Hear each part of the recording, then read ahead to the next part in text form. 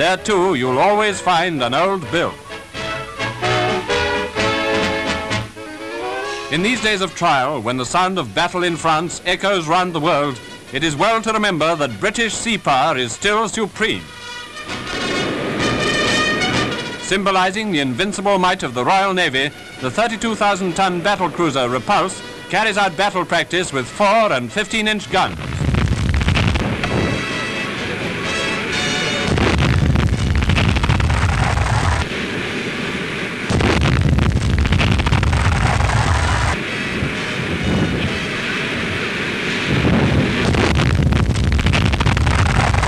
It was blowing pretty hard when Repulse, which can do 30 knots, carried out this shoot at high speed, making a magnificent picture for the Movietone cameraman aboard an escorting destroyer.